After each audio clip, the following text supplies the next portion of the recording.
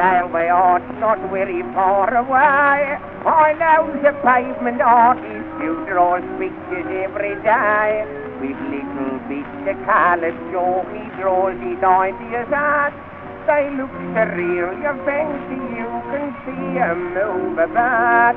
He draws all kinds of eatables on plates called smoking hot. They make you feel quite hungry, you could eat the blooming lot. His portraits are so lifelike you can almost hear 'em talk.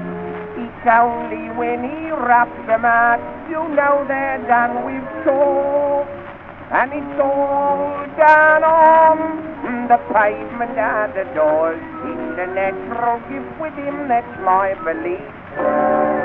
If he draws somebody's face, you can soon tell who it is by the writing what is written underneath.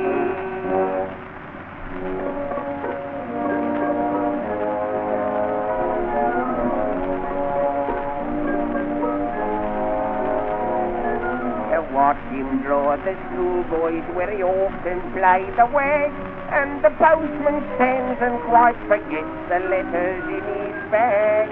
The policeman what he's stationed at the corner of the street neglects to do his duty and forgets he's on his feet. His pictures are so natural and attractive to the eye. They turn the people colourblind when they're passing by.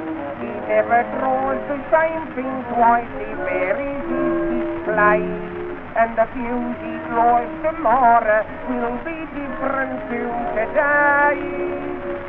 And it's all done on the pavement and the doors. It's a natural gift with him, that's my belief.